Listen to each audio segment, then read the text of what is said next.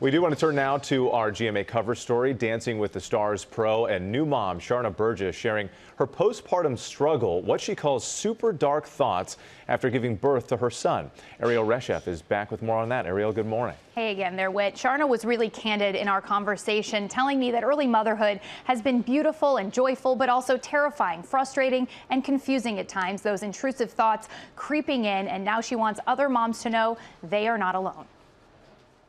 This morning, Dancing with the Stars pro Sharna Burgess opening up about battling back against intrusive mom thoughts. I'd imagined the absolute worst case scenario, and I felt myself having this panic attack, which I've never had a panic attack before. The new mom to 5-month-old baby Zane, with partner Brian Austin Green, posting on Instagram, letting fans in on her experience with crippling postpartum fears. Oh my God, what is that?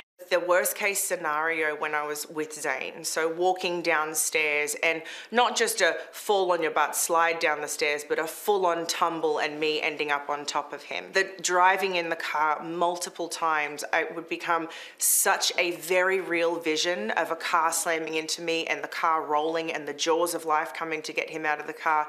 It's so real that it's paralyzing. Studies show at least 70% of new moms report unwanted intrusive thoughts about infant-related harm. The most important part through all of this is giving voice to these anxious feelings and making sure that you have the ability to bond with your baby in ways that are healthy and promoting good bonding. The more people I spoke to, I understood, yes, this is something that happens to moms. What are some of the coping mechanisms that you have taught yourself in order to get through this? A big thing to understand is how crazy and chaotic those thoughts are. Taking a deep breath and really looking at the thought and saying, is this a realistic thought? And recognizing it and saying, no, it's not. And I did start therapy again. And I thought, I don't want this to get out of control. I can't be having panic attacks.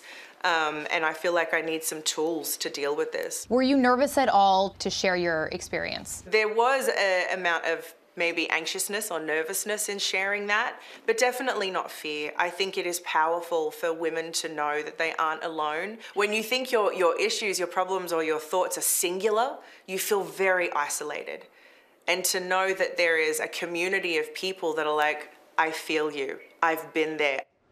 It is an important message, and Sharna says she is still a work in progress, but those thoughts are now less vivid, and after seeking therapy, she has more confidence to handle them. She wants other moms to know there is no shame in admitting that you are struggling, and doctors say if your worries impair your ability to function, reach out to your OBGYN or another trusted physician for help. Cecilia. Such an important message there, Ariel. Thanks so much.